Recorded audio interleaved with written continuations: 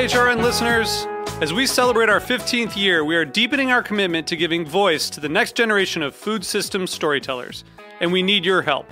Our internship and fellowship programs help activate new possibilities for underrepresented and underestimated young people through experiential journalism, audio engineering, and production training. Through these unique programs, HRN helps food equity stewards build essential workforce readiness skills that expand their potential and foster economic mobility. Please consider supporting these critical programs. And with a minimum donation, you can be entered to win a dinner for two at an amazing restaurant in one of 8 cities and tickets to a concert at a great venue in one of those cities. We have incredible partners across the country who have donated, as they also share our passion for helping to educate the next generation of food systems storytellers. Check out heritageradionetwork.org/15 to donate and enter to win today. That's heritageradionetwork.org/15 to donate and enter to win today. And make sure you donate before March 31st. Thank you.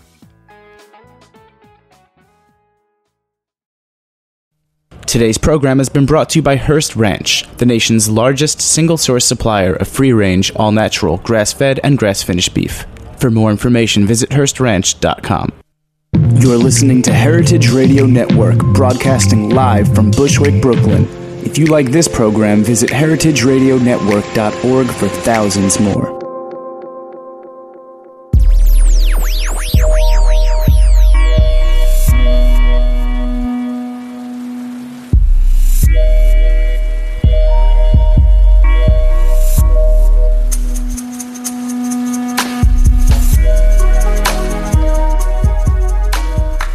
All right. Once again, you've tuned in to the Heritage Radio Network. You're listening to The Farm Report. I'm your host, Erin Fairbanks.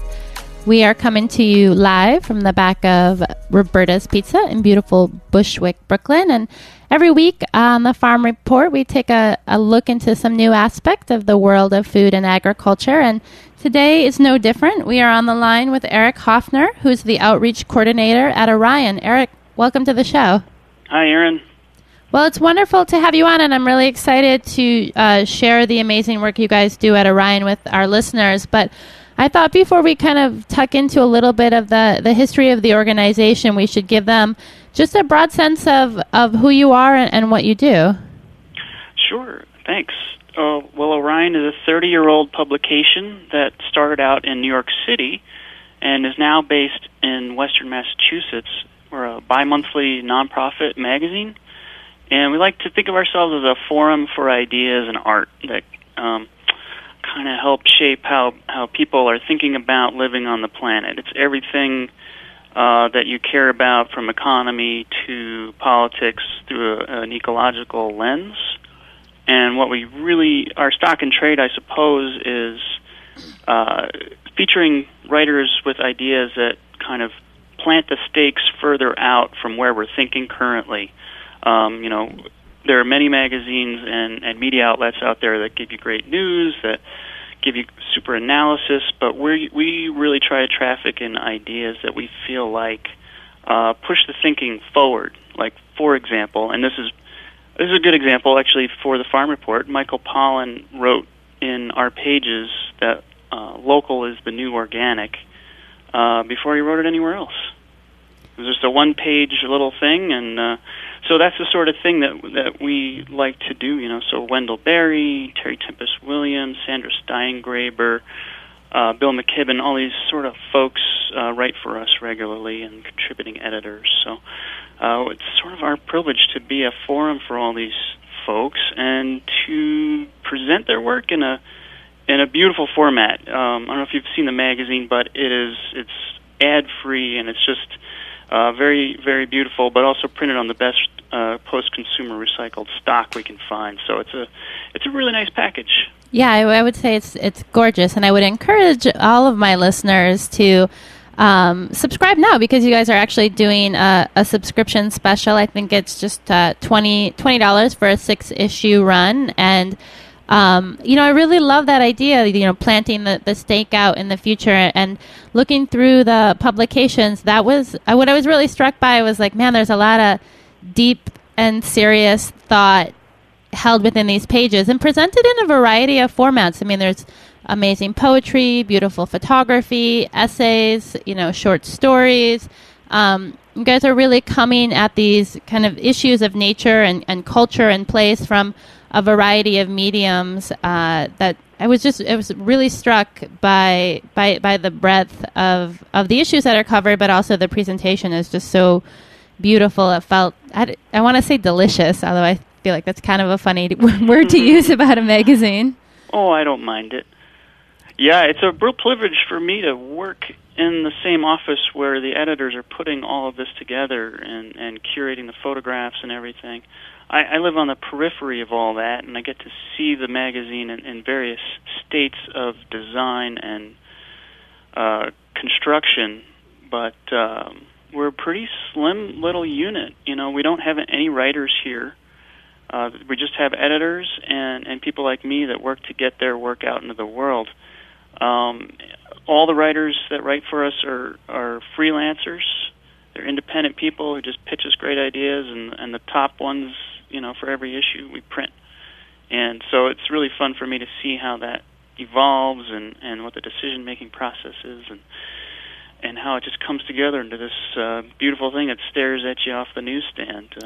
Well, I will say I first came to Orion actually through your classified ads when I was working up at Flying Pigs Farm and we were looking to bring on a new farm manager. We posted through the Orion classifieds, and definitely that was the place where we got the most kind of qualified, both in terms of experience but also in terms of kind of intention and expectation candidates. And you guys are, have been a publication for many years, but you're kind of branching out into some other types of outreach. You're doing podcasts now, and can you tell us a little bit about the other ways people can engage with the work you're doing?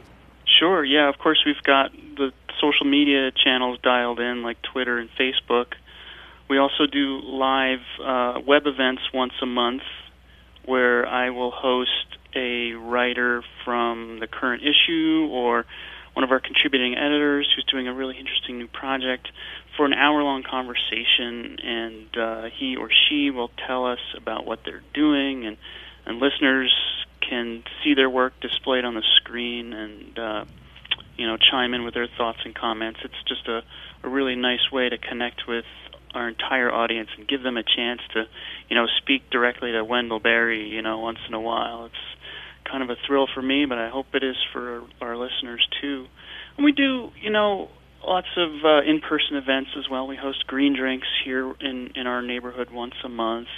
We go to film festivals where we're media sponsors, and like we were in Northern California 2 weeks ago with the Wild and Scenic Festival, where we helped develop programming and brought some authors in and, emceed some film events. It was really very fun, and Nevada City is a wonderful place if you ever get out that way. Yeah. But yeah, about the job board, before I forget, if anyone's interested in looking for farm-related work, it's very easy to find by going to orionmagazine.org/jobs. And that thing is just getting packed, as it starts with every January. Between now and April, it's just going to be full of great ideas for internships, apprenticeships, in a wide variety of green sort of avenues. But sustainable ag is a really big cornerstone for us. And I think, Aaron, why you probably got great applicants for your farm jobs is because, these are the same people who are reading Wendell Berry in their classes, in college, and they're inspired by the whole theory. And so, we connect them with good work afterwards, and it turns out really well. So. Well, one of the things I want to talk about with you today is kind of the role of media in shaping our food supply and shaping our agricultural landscape. What are the opportunities with regards to education and activism? And is taking a look through the organization's mission and history, and thought there was such a lovely quote from George Russell, who was the publication's first editor-in-chief back in '82. Who in the write-up he boldly stated Orion's values, and I'm just going to quote here from the website. It is Orion's fundamental conviction that humans are morally responsible for the world in which we live, and that the individual comes to sense this responsibility as he or she develops a personal bond with nature. And, it's interesting that was kind of the the idea on the outset when you guys were housed in the middle of New York City. And I'm curious if you can talk a little bit about in those first years, kind of how the publication got going and some of the transition that has led to your current location. Oh, sure. We started out as a book review, just looking at interesting, new entries into the eco-literature world, and then we found that we wanted to write more than just about books, so it became the Orion Nature Quarterly. Yeah, and we were based in some part of Manhattan that I'm not familiar with, but at that point, it really started to kind of take off. We got Barry Lopez and other people like that really interested in our work, and Jane Goodall, people like that. But at some point, we realized that there was this burgeoning thing going on in the world with a new literature that was coming around called, nature writing. And so we were really tracking that and the whole grassroots response to what we saw in this late 70s and early 80s, the rollbacks of so many environmental laws. In the 70s, we thought, we got the Clean Water Act, we got the Clean Air Act, we got the Clean Everything Act, and now the government's got it all figured out, and we're going to have a great environment, yada, yada. Well, in the early 80s, it became clear that industry was rolling back a lot of those gains, and that grassroots groups were popping up everywhere across the map, and that was really interesting. And the work they were doing was so great and so localized, and whether it was local food system networks or watershed restoration, we wanted to cover that. So the sense was, let's get out into the areas ourselves where this is happening. Get out of the city and live in rural Western Mass, where our publisher has a house. So we sort of just aggregated around that and found a great home in Great Barrington, Mass. What's funny is since that whole diaspora of Orion left New York, it's become really interesting and very timely to turn the eyes back to the city, because so many good things are happening in places like New York with the the urban ag scene, with the way public art is being done that really brings in so many pieces of the landscape. So there are parts we find ourselves going into cities quite a bit now, to see what's going on there. So I guess you can't be everywhere, but we like where we are now. You can try. And now, what is the difference between Orion and the Orion Society? Well, the Orion Society is like our fiscal agent. That's the what we fundraise under, and its mission is to make Orion Magazine go. If you look at other publications like The Nation or Mother Jones, they have the same sort of scenario as nonprofits. They have some sort of institute which you might not even recognize its name, but that's what powers the organization. So, yeah, the Orion Society raises like 70% of our annual budget just from subscriptions and from small donations from people like you and me. So it's really kind of a grassroots effort, really, to get these ideas out into the world.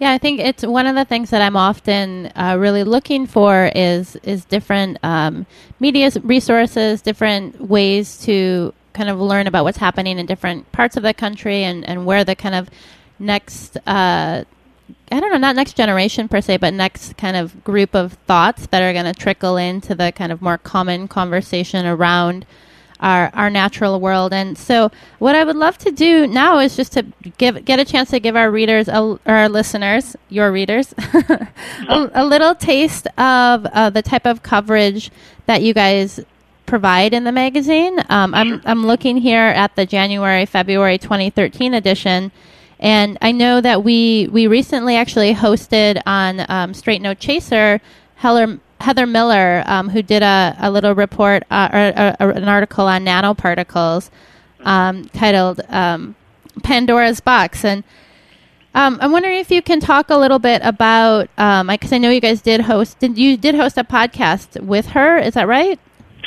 Yes, we hosted a live conversation with her and with the researcher from Duke, whose project she visits. He's one of the few research team leaders out there that's looking at nanotechnology from the impact side, not just from the application side. You know, all the R&D and money in the world for research is going into what can we build with nanotechnology and who can we sell it to and get in all these products as soon as possible. Well, so Heather went and interviewed this fellow from Duke, and it's part of a multi-university collaborative to study how nanoparticles, these little, you know, and you've heard of nanosilver and nano titanium dioxide, probably, things like that, that are regularly added to things like socks to kill germs, to our food to make them white, to toothpaste, to shampoo.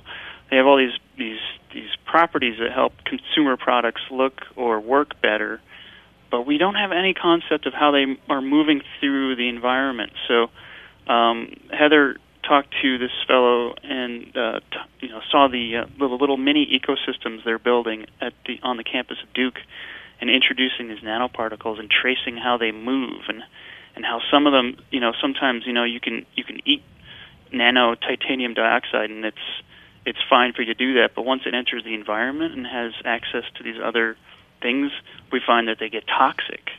So that's what they're discovering there. So, you know, it's a kind of a stock and trade article for Orion, where we take something that's becoming to be an accepted notion and try to explode it and see what's hiding around the corners. And she did a great job with that. So yeah, I had Heather, and we had the researcher from Duke, and I also invited an ethicist from Northeastern and a consumer advocate from the Center for Food Safety. And the five of us batted around these questions and took questions from an audience as well that were listening. And it turned out to be really interesting and pretty well balanced and pretty wide-ranging. So you can actually listen to that if you go to orionmagazine.org/discuss. There's all the audio of all of our live web events are listed there. Nice. And then also check out Heather's interview with host Katie Kiefer on Straight No Chaser. That was a great one. I mean, it was kind of fascinating, and Katie is always like, she so has her kind of finger on the pulse of the next thing that we need to be thinking about, and one of the things I find often challenging is kind of balancing the information with the kind of paranoia, like what level of, risk and importance should these things be playing in our lives. And it's like often, I find it's often helpful to set it in a little bit of historical context, which I thought Heather did really nicely in this article. I mean, she talks about, as a society, that we've been here before. I'm quoting, paraphrasing. She's like, releasing a miracle technology before its potential health and environmental ramifications are understood, let alone investigated. And then she goes on to list, she's like, remember how DDT was going to stamp out malaria and typhus and revolutionize agriculture, how asbestos was going to make buildings fireplace, how BPAs would make plastics clear and nearly shatterproof. And, she goes on, GMOs, PCBs, and then now nanotech. And I think the article really demonstrates the importance of having a really grounded perspective when you come to an issue, which is, I think, something the publication does so nicely. It's like balancing the information in a current and historical sense, but also not feeling like you need to answer all the questions. I think one of the things that struck me going through these most recent issues is I walk away almost with more questions to ask than per se questions that have been answered, and it really just feels like a thinking person's magazine, which That's is great lovely. Feedback. Yeah, we like to be less prescriptive than you'll typically see in magazines. Yeah, it's definitely about asking the right questions. Well, we are going to move. We need to take just a short break, and when we come back, I'd like to just tuck into a couple of more samples from this recent edition to kind of show the breadth of coverage and continue this conversation on the role of media in shaping our world. Great.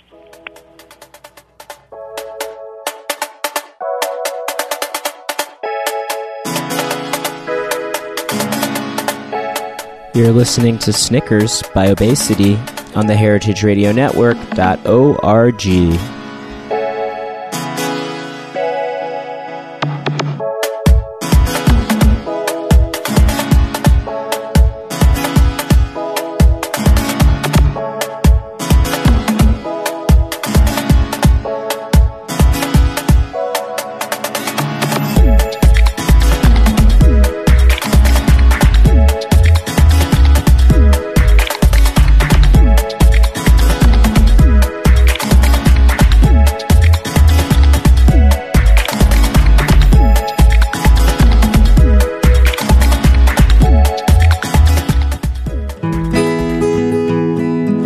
Hearst Ranch grass-fed beef, pasture raised on 150,000 acres in Central California. Hearst Ranch grass-fed beef, free range, sustainably produced, humane. Hearst Ranch grass-fed beef, the authentic flavor of the American West. We all know what a foodie is, but what's foodiness? Foodiness is turning us into those chubby, slushy, slurping, lounge chair-bound morons in Wall-E, plugged in, pumped full of sugar, and brain dead. Chef Erica Wides is here to fight against foodiness. You have to keep drinking the Let's Get Real Kool-Aid for it to start to work. Let's Get Real. Rediscover real food every Tuesday at 6:30 p.m. on heritageradionetwork.org. All right, we are back. You have tuned into the Heritage Radio Network. You're listening to the Farm Report. I'm your host, Erin Fairbanks, and we're on the line with Erik Hoffner from Orion. And we are talking about the history of the publication and going through some of the articles from this most recent edition. And I have to say I was kind of struck by the Dark Ecology, a piece by Paul Kingsnorth. And you know, I was flipping through the magazine, and this little section jumped out. He says, I've recently begun reading the collections of Theodore Kaczynski. I'm worried that it might change my life. And I was like, what? Like Ted Kaczynski? Like, and, you know, he goes on to kind of have this, conversation about, the value of technology and the role of technology and, modernized poverty. And again, I'm curious if you could talk a little bit about how this type of piece is representative of things that you choose to include in the magazine, and maybe share some of your reflections. Sure. Well, that piece is a tough one to characterize, but Paul lives in northern UK and was one of the founding guys behind The Ecologist, which is the UK's top environmental magazine, and a campaigner with a long background, studied in college in Borneo, and, so really just was on the sort of cutting first edge of the new environmental movement. And at this point, he's decided he's pulling back. He doesn't recognize the environmental movement that he came of age into, and decries things like industrial renewable energy, the sense that, caring for the planet is about dealing with carbon. So he calls that whole sort of new, green is the new black sort of thing that you'll see everywhere. What's environmental this, what's environmental that. He thinks it's too much marketing, and it's gotten the whole movement away from its roots, which is about taking care of people and planet, first and foremost. So he calls that whole thing neo-environmentalism, and he says, I'm withdrawing from all that. I'm still going to do, work for local conservation and things like that, but, I'm through with these sort of prescriptions that that don't agree with, my basic tenets for environmentalism. So it's an interesting piece. It's been very provocative, and we get lots of appreciative letters. We get lots of questioning letters, but everyone is challenged by it. So that's what kind of tells us, when an article like that pushes the dial a little bit, even if it's uncomfortable, we feel like that's a success. Because even when you can read something like this, and that article is on our homepage, orionmagazine.org, if you want to dip in there and see what you think. But when people are surprised, and even if they can refute what an author is saying, they will have re-examined their beliefs. And I think that is also very valuable. The next piece I want to take a quick look at is Sandra Steingraber, and she talks about the silence of science. And again, I think I'm just kind of was continually struck by the amazing quality of the writing and the unexpected language. And I'm just going to quote another short piece from her article. She says, The The lesson I took from all this was that trails of corruption invariably lead to the Justice Department, and that the cover-up likely involves school board members and deacons, and Jesus is no deep throat. There were two places to go from here, nihilism or biology, and I chose biology. And, you know, it's like the sense of kind of like humor is so I don't, for whatever reason, it's like so unexpected to me. And I don't know if you have any thoughts on this piece in particular, but it's basically she's talking about this pastor who essentially chained himself to a fence to prevent a fracking drilling from going on, and essentially the community's response and a little bit of a reflection of the role of biology versus religion, and a really kind of neatly handled piece. Yeah.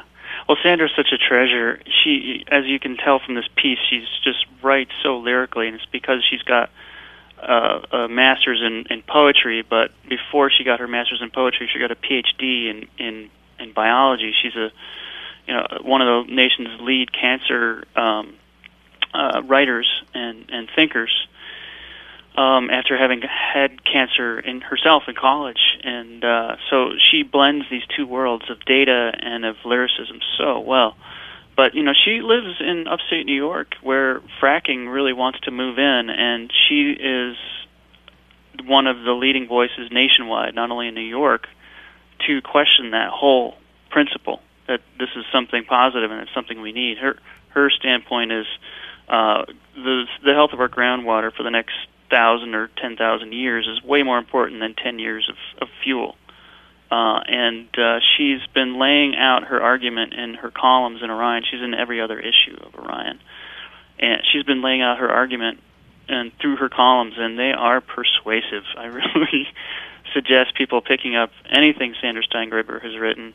You can search our website to see what we've posted of hers as well. But she's top notch, and she goes everywhere with it. She talks about how fracking kills microbiota in the 1,000 feet down that we don't even know about.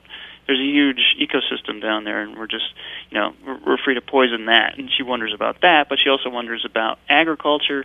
How are we supposed to feed ourselves? We have this amazing, vibrant local food movement starting, but whole regions of this country aren't going to be able to use their own groundwater for irrigating crops. That doesn't sound like the domestic security we were offered with cheap gas. So I'm glad you picked that out, because she's one of my favorites. She's also just a stand-up person that maybe you should interview sometime. Yeah. Yes, I would love to. So please make an introduction for us. Oh, sure. Well, so this has been kind of a different show than I usually do on my program, and I wanted to bring you on because, I think we're so often kind of just in search of guidance, but also there's like a real need, especially I feel like in New York City, to be able to take a step back and do some kind of quiet, deep thinking. And I think the publication really allows for that. And I'm curious, you guys have been around for about 30 plus years, right? Yep, this is our 31st year starting. So, I mean, how did you do it? Like, obviously, you're not, you're not. It's a niche audience, and I'm curious, like the engagement. Like, what is it about Orion? I mean, I feel like we've kind of illuminated some of that, but I don't know if you have any other kind of things you would like to share as to why you've been able to have success over the past 30 years when so many kind of similarly like lovely publications have fallen by the wayside. Sure. Well, different model. But, the fact is that we have subscribers, and an astounding number of our subscribers re-up every year. It's an industry, people in the industry are jealous of the rate of our resubscriptions because people just love it. So, and they demand us keep printing. We love that you have a digital edition. We love that it's available on Kindle. We love that you do podcasts and you're into all this new media to different degrees, but don't ever stop printing this magazine. So we have a niche audience of people who just really appreciate that you can pick this thing up and feel it in your fingers, and when the lights go out or you're on the train, and your battery's low, you can still read it. You know what I mean? Yeah, definitely. Yeah. I kind of envision, folks walking around with, I mean, myself anyway, with the tattered copy in my book, and then kind of wanting to share it, kind of passing it on to the next person when you've read through. So I would definitely recommend folks take advantage of your current subscription special. Like I said, it's just $20 for a full year. It's a free trial deal. If you go to our website, orionmagazine.org, there's a button in the top right corner. It says free trial issue. And you can just try it for free. And if you like that first issue, then you can pay $19 to get the other 5. And if it isn't your ball of wax, then you can keep that one, and there's no harm done. Yeah. I think, too, also, as people are looking for resources and guidance when they try and think about what is their role in engaging in the future of our food supply, in the future of our agricultural economies, that you guys kind of, essentially, your writers become like the cliff notes, like the who's who of the natural world writing, and a cheat sheet for people who are looking for guidance as they develop their own kind of path, I guess, in the industry. So, Erik, I wanted to thank you so much for sharing some time with us today, and I look forward to kind of keeping in touch and definitely hosting some of Orion's contributors here on the Farm Report and other programs on the network. And thank you for Heritage Radio. It's a wonderful resource and great for everyone in New York, but everyone else as well who gets it by the podcast. It's a wonderful thing. So thanks for doing what you do. All right, we'll be in touch. So this, like all 27 of our live weekly shows, is available for free as a download through iTunes. You can find us on Stitcher Smart Radio. And all of our programming is archived on the website, www.heritageradionetwork.org. We are a member-supported organization, so if you like what you hear and want to support us, please make a donation by clicking the donate button on the website. And tune in next week for another episode of The Farm Report.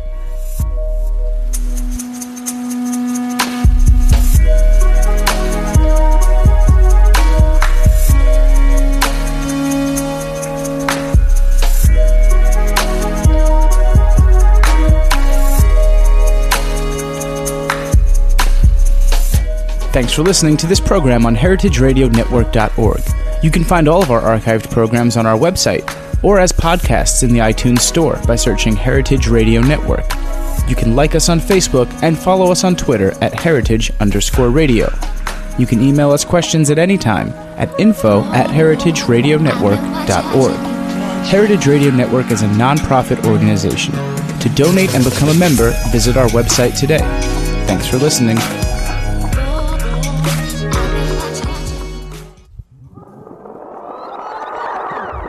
What's hot at the green market? You're about to find out now. It's the Grow NYC Market Update.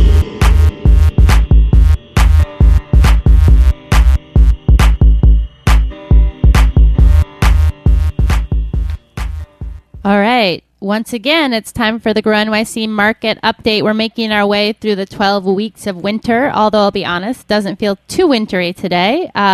We are on the line with Jean from Grow NYC Green Markets. Jean, you're working from home today, I heard? I am working from home, battling off a little bit of a winter sickness, even if it's not so cold outside.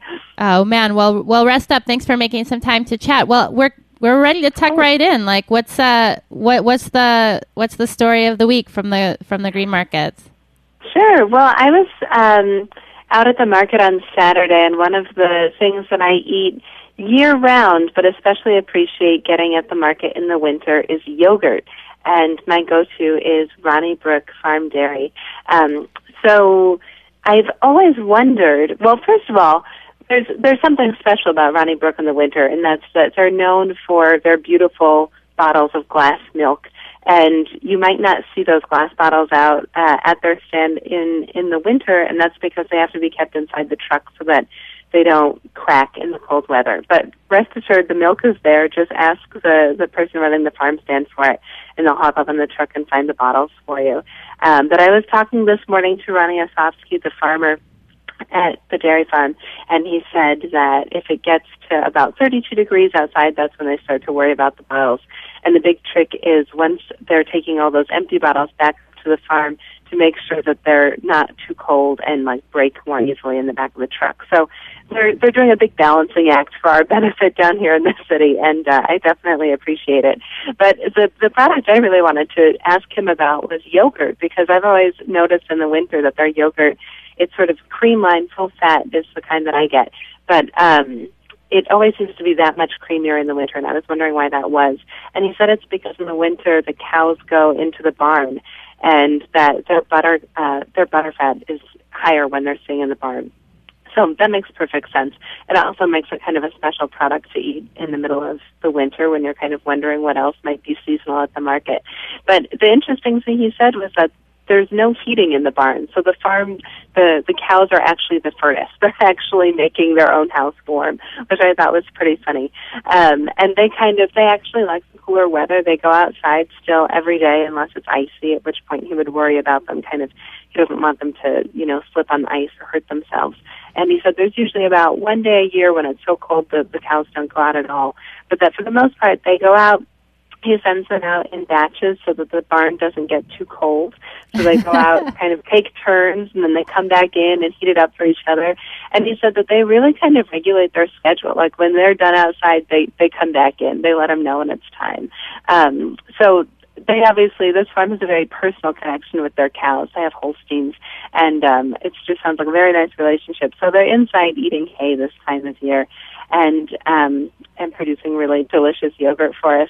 And another thing I was thinking about in terms of seasonality with Ronnie Brook's products, I was thinking about, as the season turns towards spring, how you might notice that in the products. And of course, I always look at it in the butter. The butter, as you get into spring and summer, turns more of that kind of beautiful yellow color that we look for. So they make a European-style butter, which has 86 to 88% butter fat, which is really high. American butter has about 80% butter fat. And even if you look in stores for like Plugra or Kerrygold, sort of fancier imported brands of European-style butter, they don't even have 88% butter fat. This is like literally the cream of the crop. This is really good stuff. And so it's just, the butter fat is high this time of year anyways.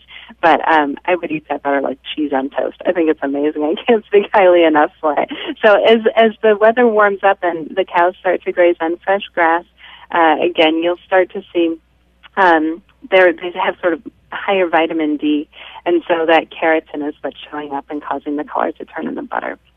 No, that's so interesting, and I think kind of one of the other things you touched on that is the fact that the milk or the yogurt are cream line, which I think essentially just means that the milk hasn't been homogenized, so that the butterfat content that you're getting is whatever is coming out of the cow, which is different from most milk production, where essentially there's like a legal level of butterfat you need to include in something to be called whole milk or 2% milk, obviously.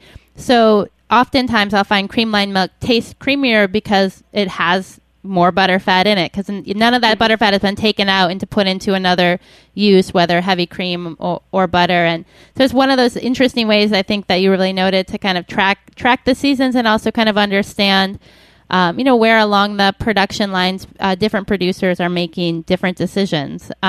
Where is Ronnie Brook located? So they're upstate in Columbia County in Akron-Dale, New York.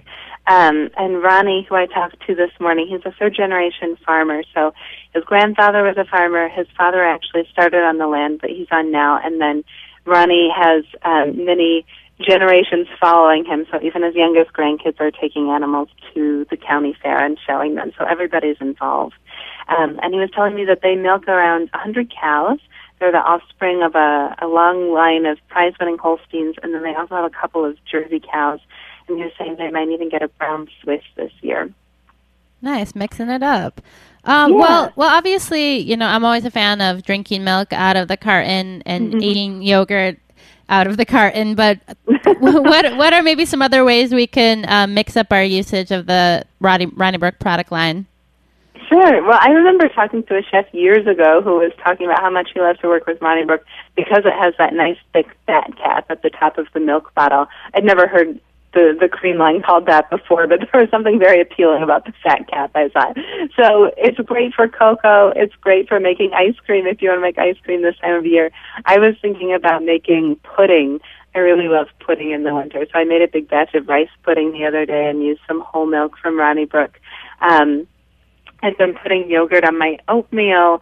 You can use it, milk and butter when you're making macaroni and cheese. So it's a pretty good staple this time of year. And then also I was thinking it was kind of fitting for the radio show this week because, of course, the Super Bowl is coming up on Sunday. And Ronnie Brook's yogurt or creme fraiche, if their stand has it, terrific stand-ins for sour cream if you're going to be making dips for Super Bowl parties. Nice. Now, all right, speaking of, changes in the air, signs of spring, I think we have there's like a little holiday coming up, right? Oh, yeah. We've got Groundhog's Day on Saturday, not to be forgotten. I asked Ronnie about that. I said, what's the first sign of spring on the farm? He said, it's not Groundhog's Day. Don't worry. He said it's not until the spring onions and the wildflowers start coming up. But definitely we want to pay attention to what happens with that groundhog on Saturday to see whether or not we're going to have 6 more weeks of winter, whether or not he sees his shadow. We've been running our Winter Warrior programs at markets, so people are continuing to check in and getting points kind of as frequent shoppers every time they check in at the market. And then also in terms of cooking demonstrations, we've got the Super Bowl on our mind at Green Market this weekend, so a number of markets are doing, I think, chili cooked with turkey, Super Bowl foods, how to make your own dip at home. So look for those cooking demonstrations, I think, especially at Grand Army, Cortelyou, and the Carroll Gardens markets. There'll be chili samples on hand. There will be recipes for people to try. Nice. A good way to be the most popular attendee of any Super Bowl party, I'm sure. Well, Jean, absolutely. Thanks so much for sharing the update. As always, if folks want to find out more about what's happening at the markets or through Grow NYC, volunteer opportunities, recipes, farmer profiles, market schedules, they can visit you at www.grownyc.org. Follow you on Twitter, Facebook, and tune in next week for another episode of the Grow NYC Market Update.